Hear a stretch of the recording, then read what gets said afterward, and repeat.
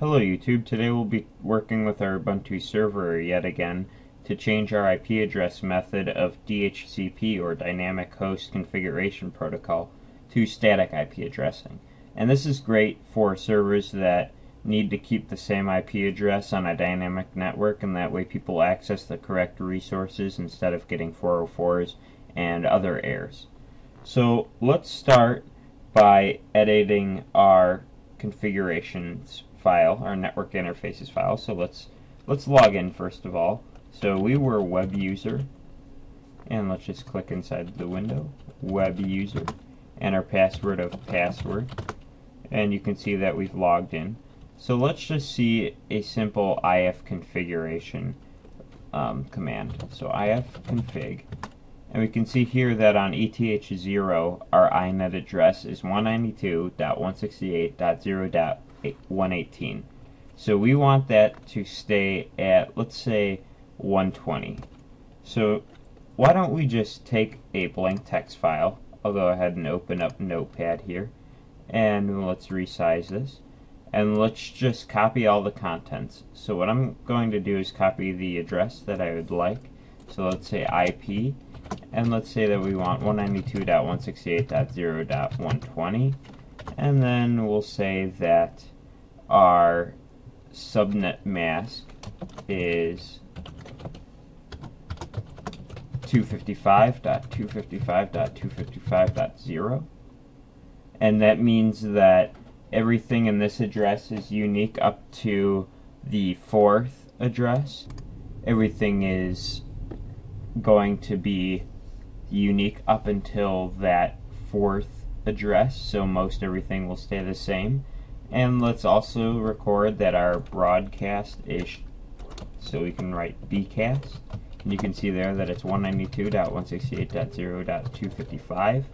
and then let's say that we're going to copy down our network adapter. If you have multiples, then this is great for doing. Otherwise, in this case, it doesn't really make much difference, but we'll do it anyways. And we'll just bring that window there. Let's open up our Ubuntu server.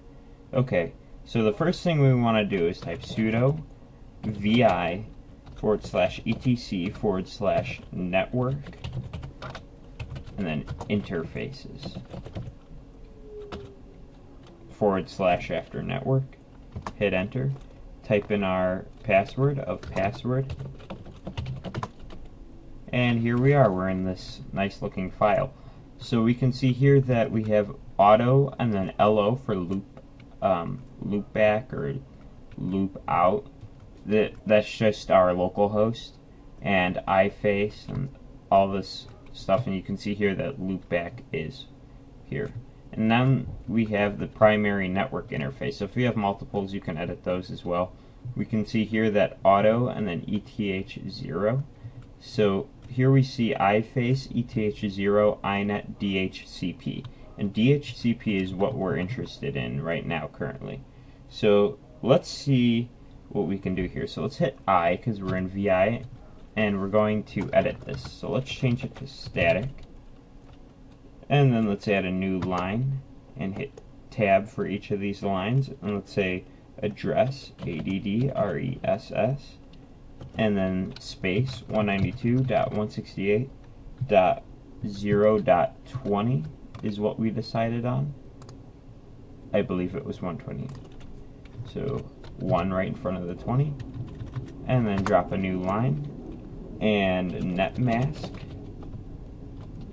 space 255.255.255.0, just as we discussed before, and network. This will just be 192.168.0.0, and so this is basically your IP address up here. Just cut off that last 3 numbers or whatever it may be, and just put .0. And then let's hit enter again, and our broadcast, so BROAD space 192.168.0.255, and then one more line for our gateway, so gateway space 192.168.0.1. that is our gateway. and then we'll hit escape, shift:/WQ to save, hit enter. There we go, we can see that it has been written. And now we need to change some DNS settings. So let's do sudo vi/etc/resolv.v.conf. Hit enter, and we can see here that we have 2 name servers. So if you'd like to change your DNS servers, you can go right ahead. Right here you would change this name server and this name server. You could use Google's DNS server, which is 8.8.8.8 and 8.8.4.4, and that would set you up with Google's DNS servers. So we're just going to leave this the same, and we can type WQ even though we haven't changed anything. You can just type quit.